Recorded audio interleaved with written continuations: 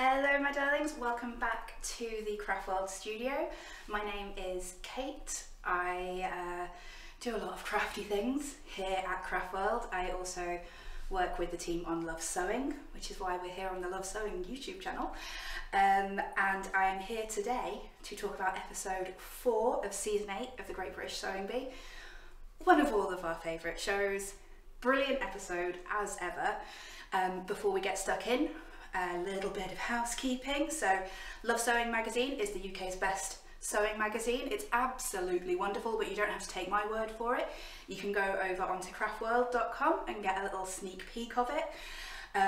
If you like what you see, now is a very, very good time to subscribe, because we have some absolutely cracking subscription offers, including getting your hands on this year's companion sewing bee book with all of the official patterns in it. Lots of the patterns that are used in the pattern challenge this year are in the sewing bee book. It's written by Juliet Uzor, who is one of the former sewing bee winners. Not that we're allowed to have favourites, but she's definitely one of my favourites. Brilliant, brilliant book. So if you want a copy of that, as well as getting Love Sewing to your door every single month, head on over to CraftWorld. Another little bit of housekeeping. We've had to start afresh with this channel, guys, so we need your help to get our subscriber numbers back up. We got locked out of our old account, unfortunately, so you would be doing me a huge personal favour if you would hit that subscribe button and also hit the little bell icon so that you get notified when we do any new videos. We're doing a reaction video to every single video. We're doing a reaction video to every single episode of Sewing Bee this year, so that's a video every single week. I am also working on a video about my wedding dress. It's my wedding as I film this, in 2 days, so I will actually be able to reveal my wedding dress very soon. So if you are interested in seeing a little bit of behind the scenes of me sorting out my wedding dress, then that will be coming soon as well. So make sure you're subscribed, turn on those notifications, and yeah, we can be sewing besties, or at least, you know, part of the family. So without further ado, we are going to crack on to this week's episode of Sewing Bee. I'm trying a slightly different format of video this week, so please let me know whether you prefer this style or the styles we've done before. This is the first year that we're doing this. All your feedback is super mega useful to us, so please leave that down in the YouTube comments below. Also, like I've said before, sometimes I talk absolute nonsense and I might well be wrong about things, and I love it when you disagree with me. So again, please leave those comments down in the YouTube comments box, whether you agree or you disagree. I want to hear about it. So this week's episode of Sewing Bee, Reduce, Reuse, Recycle Week. I am well into that. I am wearing my charity shop Laura Ashley dress to celebrate, and from this you might be able to guess what my favourite garment was this week. I also paid I got all of my fun money when I was at uni by cutting up old duvets and sewing them into new things. So this is in my wheelhouse, I guess. But those of you who have seen these episodes before, you know I don't like the transformation challenge. So how does that quite add up? For me, I think sustainable sewing, reusing fabrics, all of that is super important and fabulous. That's why I'm wearing a secondhand wedding dress. But I don't think the transformation challenge is the best way to showcase recycling and reusing of fabrics. So I am actually excited about this episode because it gives us a chance to see what you can really do with a bit more time, a little bit more care, to create something really beautiful from repurposed fabrics. So without further ado, let's get cracking. So first up, let's have a look at the pattern challenge. This week's pattern challenge, if I step over, is a patchwork jacket. This pattern, this exact pattern, paper pattern included, is in this year's Sewing Bee book. So if you want to make one of these, and I think, you know, Juliet's version is pretty damn cute, it's in the Sewing Bee book, which, you know, you can get for free when you subscribe to Love Sewing. We also, on the CraftWorld website, we've got a pattern for a patchwork denim skirt, which uses some kind of similar skills and techniques, which is here. And we've also got a feature from Eliza Lex on reworking denim, because we've all been there. You've got a beloved pair of jeans and they get a hole somewhere unfortunate, and no amount of patching is going to make that into a comfy wearable pair of jeans again. But then you've got all of this really beautiful, really excellent fabric that you want to do something with. So patchwork pieces are perfect for denim, really, really useful. I also really liked, by the way, that this episode of Sewing Bee touched on the black quilters of particularly the USA. We've written a lot about the G's Bend quilters, fantastic, really fascinating history there. And I'm going to leave a couple of links about that as well, because read up on it, you'll find it so inspiring, so interesting, and it's a part of our creative heritage that we should celebrate a bit more. So let's get cracking. I mean, overall, I think the garments look fantastic. I think Brogan's is so cute. I love the mixture of cherries and strawberries. I mean, it's twee as heck, but I love it. I think that with a little pair of jeans, actually takes it from something that's maybe a bit out there to, you can see Brogan in that. I think she did a cracking job picking her fabric. As the judges pointed out, there was like a couple of teeny tiny errors, you know, where she's either mitered or not mitered a corner, but her stitching is neat as anything, and I think she's done a cracking job. What can I say? I think that's, should we give her a 4 out of 5 for that? Let's give her a 4 out of 5. Yeah, why not? On to Marnie's, so she's gone for more of like the blue families. A couple of pieces where her patchwork is slightly off. What we don't talk about much, and I'm just going to pause here a sec, is the overlap between patchwork and dressmaking. They're, to a lot of us, those are different crafts. You either do dressmaking or you do patchwork. Sometimes there's not much of a crossover a lot of the time for people. But I think doing some quilting and patchwork projects, if you are a dressmaker, is going to make you a better dressmaker, because it teaches you precision, it teaches you patience. So I wholeheartedly recommend, if you've never done any patchwork, try it out, give it a little go. Yeah, I think you'll enjoy it more than you think you will. Even just something like this that's just square patches, it can be a lot of fun to give it a go. So if you've not tried patchwork before, give it a shot. So let's get back to Armani. Armani? Yeah, so her edges are neat. The judges skipped over her a little bit, didn't they? There wasn't very much. I think she did a decent job. What should we say, 3.5? Nice, yeah. Christian, are you used yet to how much I love Christian? I think this is beautiful.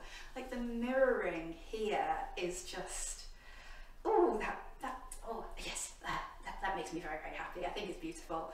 The little introduction of it's not just yellow, there's little pops of colour and those floral blocks. Yeah, I think he's done a cracking job on this. Some of his corners aren't completely there.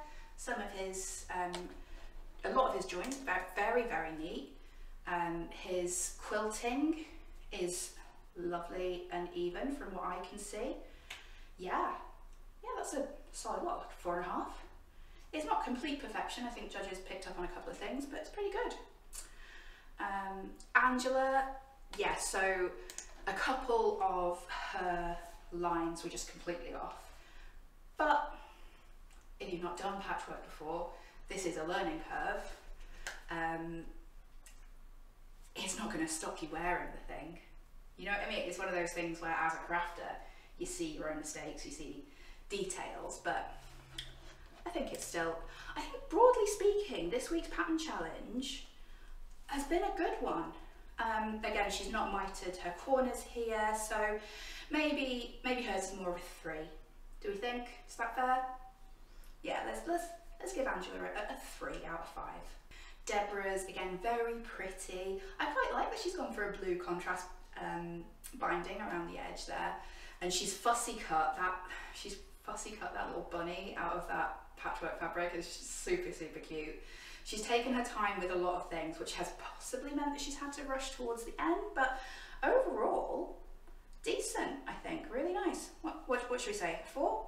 We'll give her a 4. I don't think there's any major disasters so far. Annie. Oh. Annie is so underrated in this competition. This is absolutely cracking. I love her choice of fabrics, using the black and white in there. I love black, white and red as a colour combo. I've got a lot of black, white and red dresses. Yeah, I love it. So her corners aren't perfectly mitered. There's a little bit here and there, but the style of it, that puts it straight to a 4 for me. Jill's is cute. I like she's done something different with the pattern placement of doing the same fabrics all the way down the front. Interesting idea. It kind of takes away from the patchwork element to me, but it's not bad. Her corners are mostly fine. Some of them are a bit iffy. I feel like this week we're just nitpicking, really. I think it was a solid 4. Man Yi, they are picking at this, but from where I stand, it looks really pretty. Her colour choice is lovely. The corners are rounded rather than mitered. That's a style choice. She could have deliberately gone for rounded corners. Okay, some of them are a bit messy, but look, I will die on the hill that Man Yi is the best. Steve, I think it's decent. God bless him, it's not finished. But this is a very difficult pattern challenge. This pattern challenge has done what the pattern challenge should do, which is stretch the sewists. Because if you give them all something that's too easy, you're going to give them all a 5 out of 5, and you're no way closer to being able to rank them at the end of the day. So, yeah, Steve. But the amount that's gone into it, I don't want to give him too low of a score, but maybe it's a 2.5, 3. What do we think? Round about there. So yeah, great pattern challenge I thought this week, and very happy to see a little bit of patchwork, and particularly to see that little history feature. I have missed the history features in Sewing Bee. I always enjoy them. I'd like some of the technique-y features to come back a little bit as well, but yeah, the history feature I thought was definitely worth a watch. So if you haven't seen this episode of Sewing Bee, go away now, watch that history feature, and then come back and we'll rank the rest of it. And we are on to the transformation challenge. I'm just going to witter in general here. I don't even want to score these, because I thought they were all much of a muchness, to be honest. I wasn't quite sure what the judges were basing their scoring on, or what they were looking for, which I think that's where my problem is coming in with the transformation challenge. I don't know what the judges are looking for. I don't know if they're looking for a dramatic transformation, or to be able to still see the roots of what the garment is. I didn't see the point in this transformation. When are you ever going to want to take 2 coats and make 1 coat? Coats don't get so destroyed that you need to replace half of them. You can patch them up, but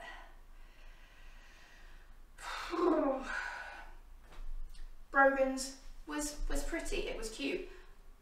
Christian's was, yeah, looked wearable. I don't think there was any, there's not time for amazing sewing in 90 minutes. There just isn't.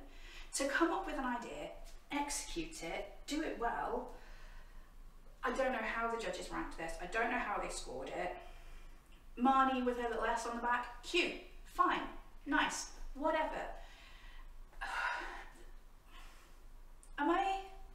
Is it just me? And then Patrick's complaining that it doesn't fit the mannequin. It's like, well, her jacket was smaller than the others to start with then. Like, are they looking for a dramatic transformation? Are they looking for creativity? Are they looking to acknowledge the origins of the garment. All the garments they got were wildly different. How do you compare them together? Can we just skip this transformation challenge, guys? I feel like I'm just repeating myself every week. Except for Man Yi. Man Yi's cute coat was really cute. But Man Yi started with 2 cute coats. She did a good job of splicing them together. But that's not a transformation, that's splicing 2 things. I don't think it tests dressmaking skills. That's it. Fundamentally, I don't think this tests dressmaking skills. I'm going to stop ranking this until it comes down to, you know, if I have to choose between Man Yi and Annie on something, I might have to look at the transformation challenge. But that's it. Or Broken. I don't have favourites, but I do have favourites, and they're Man Yi, Annie and Broken. And Christian. And Jill. And no, we need to narrow it down further, don't we? We're skipping the transformation challenge. Right. Let's get to the fun bit. The actual made to measure. This is so up my alley, I can't possibly tell you. I am a huge advocate of using duvets for sewing fabric. I've done it my whole life. A well-worn duvet, no matter what the original fabric is, whether it was pure cotton, as Esme wants it, or a polycotton blend, whatever, it gets like a softness and a drape to it. It's something that's been used and washed, and yeah, I think actually working with duvet fabric is a lot of fun. You get great drape from it, you get movement, and the things that can be tricky are entirely sort of surmountable. So it's things like the scale of the print can sometimes be a bit of a challenge to work with, but we see some great examples of how you can get over that here. That's about it. Sometimes you can find an unexpected hole in places, but you're reclaiming fabric is extremely cheap, and you're stopping something from going into landfill at the end of the day. Like I said, all my way through uni, the way that I made money to pay for myself to go down and see my other half in Coventry, or to go chasing bands around the country, was I would spend a couple of hours every Sunday sewing skirts made from old duvet covers and listing them on eBay. And it was fun. It was a creative challenge. It got me very confident with my sewing machine, and it felt a bit more low stakes because I hadn't spent a lot of money on the fabric, so I could get a bit more experimental. There's always plenty to work with. A full-size double duvet is more than enough for a dress. You get some great prints. I used to use a lot of old kids duvet covers. My favourite was Rainbow Bright, My Little Pony, Care Bears. I used to get like Postman Pat. I had the best time with it, and I will always enjoy working with duvets. I think this is a great challenge because you get enough fabric to really go for it with a maxi dress. A maxi dress is a broad enough challenge that everyone can put their own stamp on it. If you want some maxi dress patterns, by the way, guys, hop on over to CraftWorld. We've got some freebies. Our most popular one is a digital version of the Simple Sew Amelia dress with a maxi skirt hack. So the paper version of Amelia is sort of a knee length, midi length. We took it down to a maxi. It's got shirring around the middle, so it's lovely and comfy. It's got like floaty sleeves, beautiful, and it is our most downloaded pattern. So go have at it. It's a lovely pattern. You can make it from a duvet. I want to see your makes. I challenge you. It's free. What's your excuse? You've got a duvet cover in the cupboard you're not using. Go on, get at it. I would, but I've got a wedding this weekend. So I'm excusing myself. Should we actually get on to me having some opinions right now? Because I loved this challenge, spoiler alert. I think everyone did a good job. I don't envy the judges for having to make a decision out of this lot. I think there's places where I can nitpick, but obviously I'm only seeing what's been edited into the finished show, so I don't know if I'm right or not. I'm not getting close-up details, but let me stop my waffling and let's look at some dresses, all right? That's what we're all here for, right?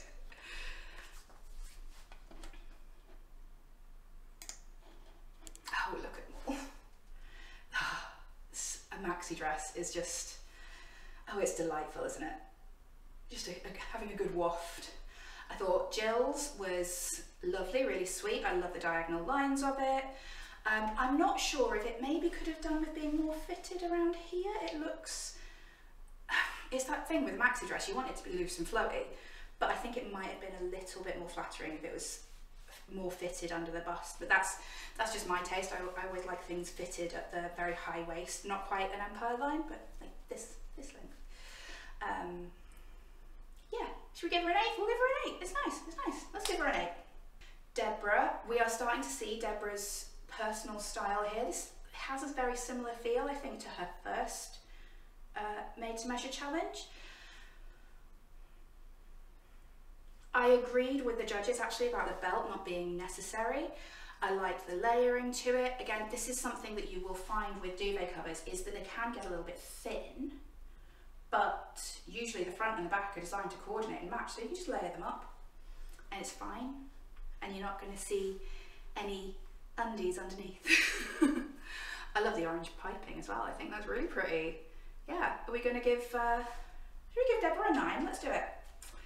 Christian, absolutely cracking. Now, what I will say is this is quite a simple pattern that Christian's gone for, but I love the story of his duvet cover and his parents and all that kind of thing, but this is a relatively simple shape to fit, I will say. It's a little bit too long. Again, I could do with it. Is this just me that wants it to be fitted around here? Let's give it an 8.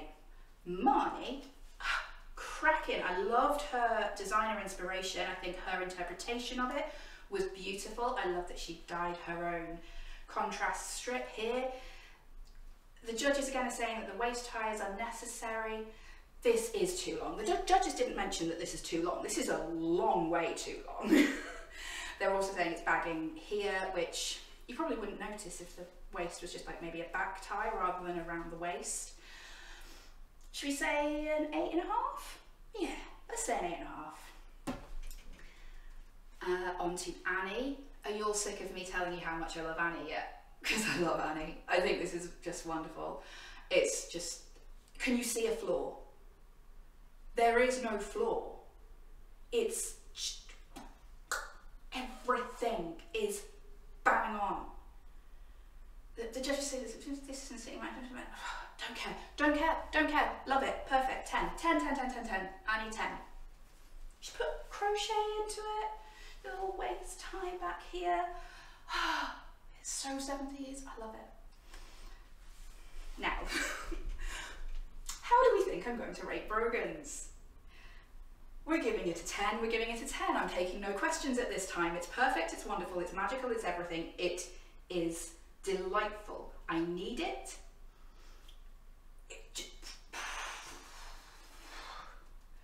My brain is breaking from how much I love this dress. Maybe I don't need to get married this weekend. Maybe I can just make a dress. They're nitpicking about the blooming evenness of the ruffles. I don't care. Look at that dress. It's perfect. Everything about it is perfect. Shh, shh, shh. Judges, shh. It's perfect. It's 10. Moving on to Angela. Angela's is pretty. It's nice. I don't love the fit of this. I think the bodice is too long on it. I think the bodice is too long by about that much. When I'm looking at it, I want that, it's like the waistline sitting here-ish when it wants to sit like there. She's missing a button as well. But it's a very nice dress. It's well executed. Nice choice of duvet fabric. What, an 8? What do you reckon, an 8? Yeah. Yeah, we'll call it an 8. Oh, also too long. Yi is perfect, everything she does is wonderful. Again, the judges are nitpicking, I don't care, it's a 10. I am over being objective at this point. Don't care. The judges are like, oh, it needed an extra ruffle, it feels unbalanced. You only say that because you know she was going to put an extra ruffle on it. Everything that's there looks fantastic, doesn't it? You saw someone walking down the road in that dress, you go, whoo! It's cracking. 10. Sorry, judges.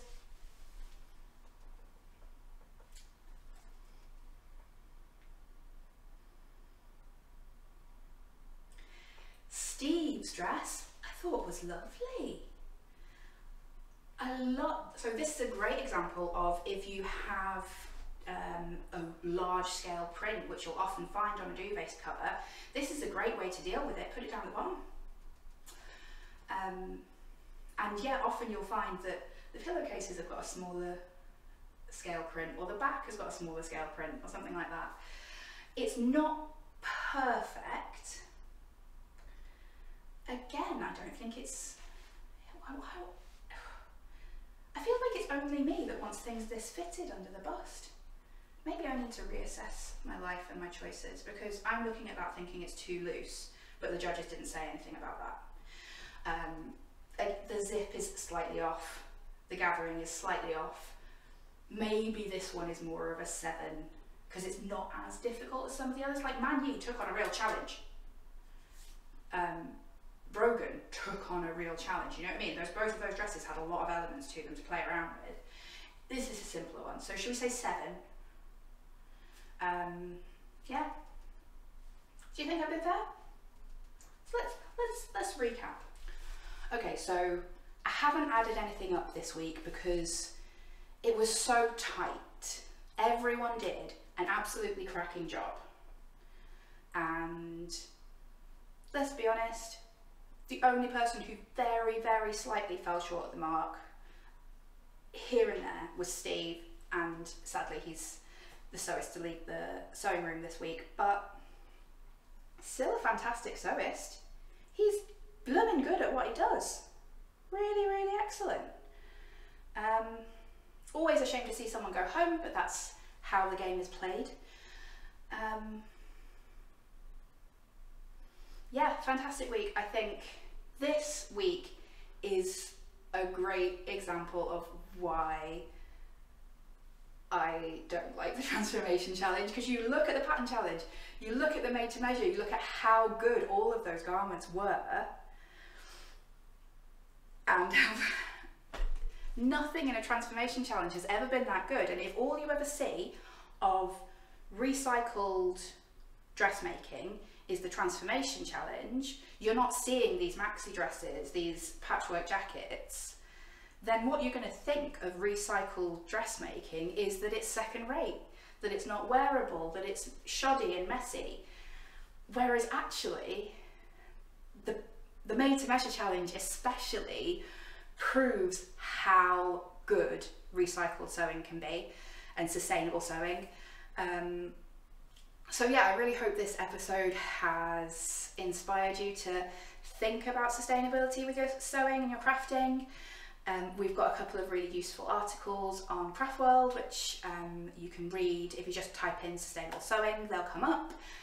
And we will see you again next week. So if you want to see next week's installment, make sure you're subscribed, make sure you turn on the bell icon, make sure you sign up for your free CraftWorld account and get your weekly Sewing Bee newsletter, and I will see you again next time.